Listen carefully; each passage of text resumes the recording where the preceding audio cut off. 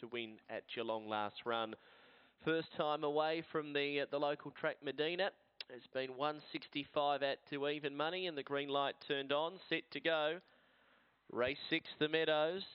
Set. Away and racing, Medina only fair to begin. Out fast, Go Slow Goldie. Medina's trying to drive through, and there's I'm Easy Boys right from the outside, shot clear. I'm Easy Boys darted away. Led it by 5 to Go Slow Goldie, and then Konasek 1. They're followed by Akina Harley. Then Why Not Pockets full of Weet-Bix. Well back to Spring Value and Medina last, but it's all I'm Easy Boys. 10 lengths in front here to Konasek 1. Akina Harley runs on with Why Not Pockets, but I'm Easy Boys. An easy winner in a romp, won it by 7. Beat Konasek 1, Akina Harley, and then Why Not Pockets. They were trailed then by Full of Weet-Bix, a long break, Go Slow Goldie, Spring Value, No Luck Medina at the Metro debut was last in. 30 and 14 for I'm Easy Boys.